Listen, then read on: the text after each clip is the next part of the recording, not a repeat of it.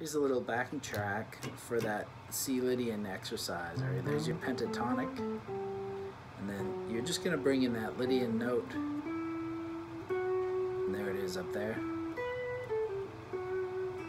And oh, I should mention too, you can bring in this, that makes it into a major 7 if you bring in that B.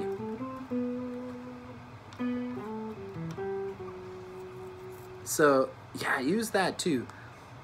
So what you're gonna play is these kind of pentatonic majors, but just try bringing in some of these. So you can bring in the B and the F.